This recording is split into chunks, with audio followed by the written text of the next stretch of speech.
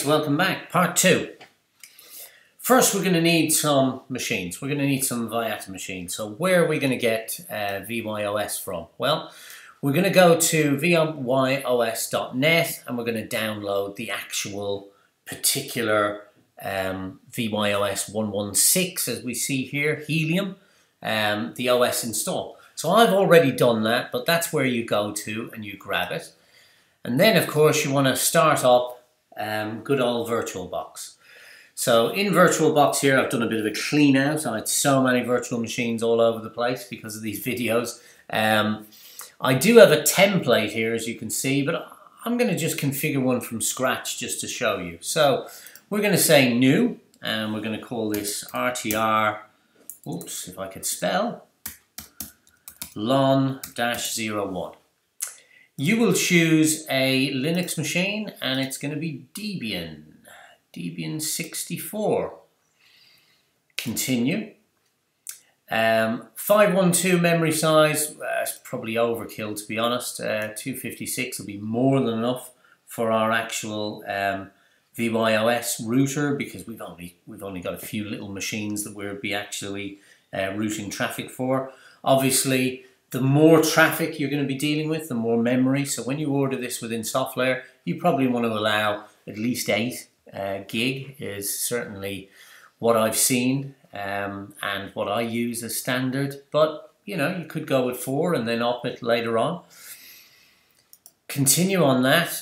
We're going to create a virtual hard drive. Of course we are. We'll stick with the VDI box image.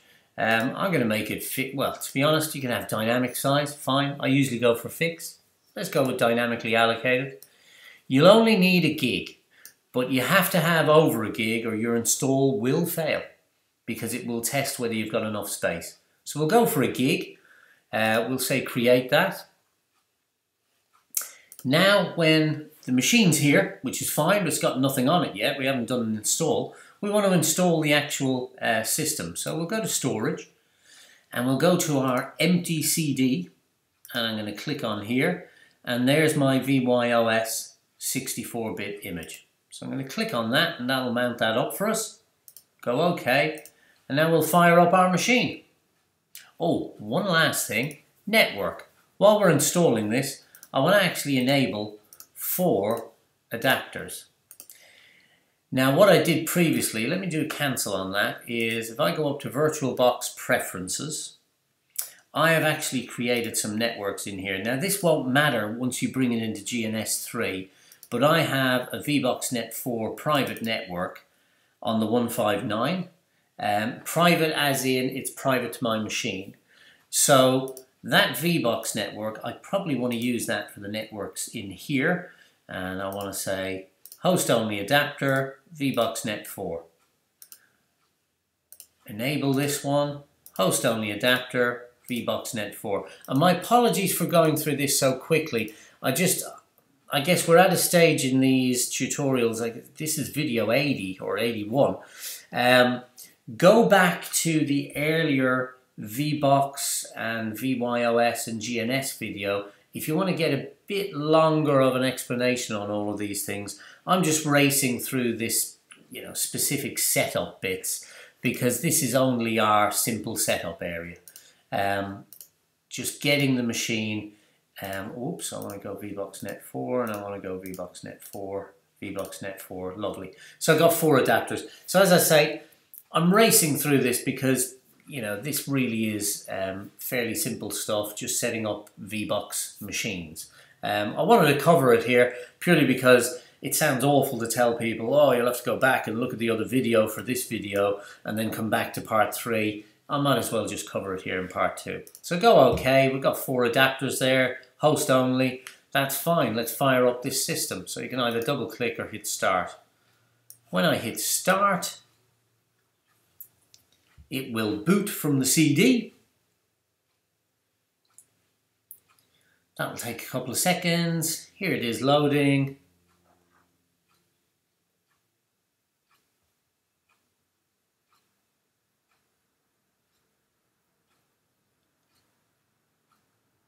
And all I want to do once this comes up, so vYOS is the standard user and vYOS is the password. This is the CD we're on. We haven't actually installed it yet. So all I wanted to cover in this particular part of the video was install the image. That's all you need to type. You don't need to go to root to do this. You're just installing it for the first time. Would I like to continue? Yes, I certainly would. Auto partition it. Take the whole partition. Yes to continue. It'll wipe that partition. It'll be the whole partition. It's now creating our file system, copying all our files on there. We'll call it 116 as the image. Love its file system, squashfs, great name. Config.boot, stick with this is the default. And we'll stick with VyOS and VyOS for the password and the user. Grub, put it on SDA or else you won't be able to boot the damn thing, and that's it. So we're going to power off, off. Just going to power that off, and now I'm going to unmount the actual CD. So I'm going to go back to storage here. I'm going to click on this, and I'm just going to remove, yep, that's fine, okay. Let's make sure this machine is starting. Now that we've removed the CD, we should see Grub in a second. There we go, it should boot up for us. Don't worry about this error, get this all the time, or this error, get this all the time as well. There are ways of fixing that. I think I did it in the last tutorial, but we're not interested in that. It doesn't really affect anything we're going to be doing. VyOS, and we're in. If I do a show interfaces, there's our 4 interfaces. We're happy. Power off this machine. I know I haven't done the host name or anything. That'll be covered in the next part when we do the baselining of these. We're going to do the same again. RTR lon-02. It's going to be Linux and it's going to be Debian 64. Continue. 256 is fine for us. Whoops. If I could get it to do it. Create the hard disk. VDI. Dynamically allocated. 1.07. Whoops. Create. Done. And run through the same steps again. So we're going to install image, and that's that machine ready as well. So join me in the next part when we will baseline both of those machines.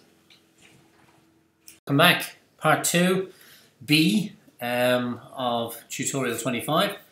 So here we are. I've completed building all of these machines. I ran through exactly the same commands, series of instructions, whatever you want to call them, to set up the router 1. So RTR lon 01. I ran through exactly the same for RTR lon 02 and RTR par 01. So this will be London 1, London 2, and Paris 1. They've all got 4 adapters. That won't matter because we'll be superseding that within GNS, but I just wanted to show you that in VBox they're all there. And if you wanted to not use GNS3, then you could still emulate these networks outside of GNS3 and within VBox itself using the private networking in VBox. And then you can put hosts on those private networks as well and do it that way. But I'm going to show you in a bit more of a graphic way using GNS3. And here indeed is GNS3. It's, as you can see, a completely clean GNS3. I've just wiped all other machines out of there. So these are the machines that are available to me. And this was probably what you're going to see, maybe without these Cisco routers, when you first start up your own GNS3. How do you get GNS3? Well, you go to this site, gns3.com. You join the community. It's free, so join it here. That will give you a username and password, at which stage you can click on download and then log in and download GNS3. Once you do download GNS3, certainly on a Mac, and I covered this in the previous tutorial, very, very simple. You just install the package and away you go. And this is what you'll see. So, what do we want to do? Well, to finish off this part 2, all I want to do is show you how to get those virtual machines into your GNS3. So, you go up to, you click on GNS3 and you go to Preferences under the main menu for GNS3. And that will bring you to this series of menus. You go to the Virtualbox VMs. This will now connect, when I hit New, to our VirtualBox. You see it connecting here. And here's all our virtual machines in VirtualBox. Excuse me.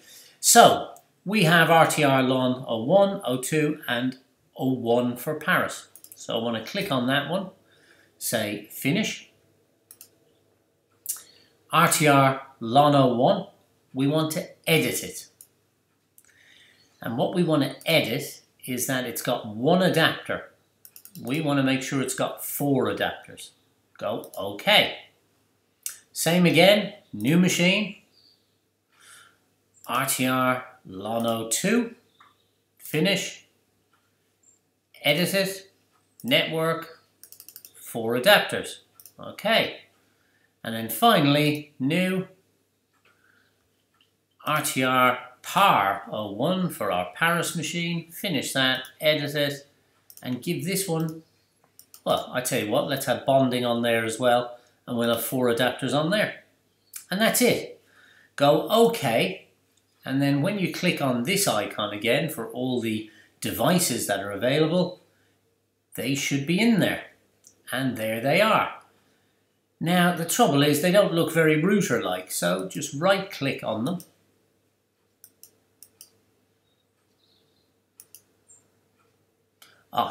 Go back into Preferences again. I thought you could just right-click them from there. Right-click it here, change symbol. And we'll go up here and say it's a router firewall, which it is. Change symbol again, router firewall. It's a pity you can't do it from the other menu. And then change symbol, and we'll go router firewall again. Okay, go OK. Now when we do this, there they are. They look like router firewalls. And you can just drag them in, which is what we will be doing.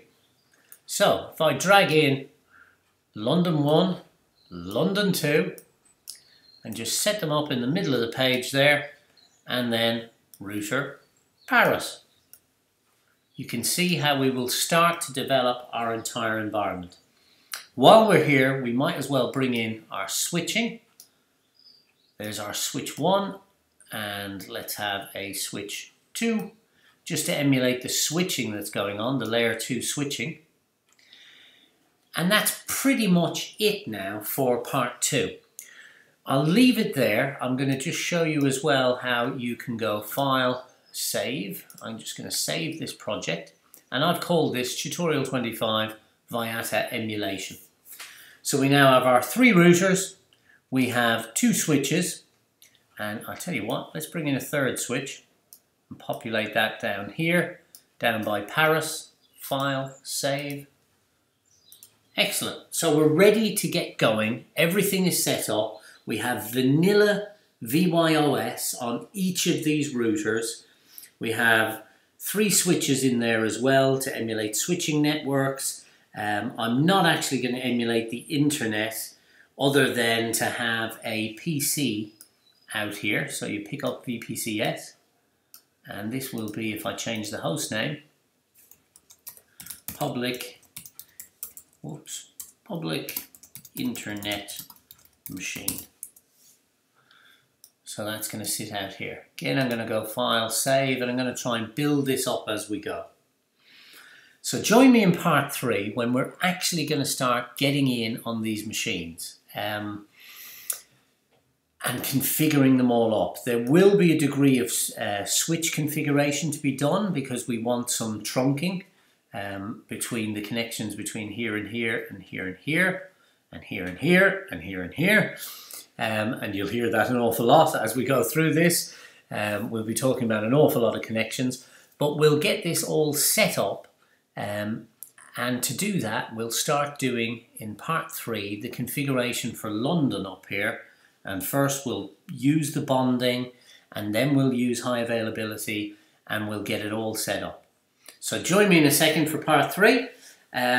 Hope this is useful, but that is how you get GNS3 all ready to rock and roll with our Vyatta emulation tutorial.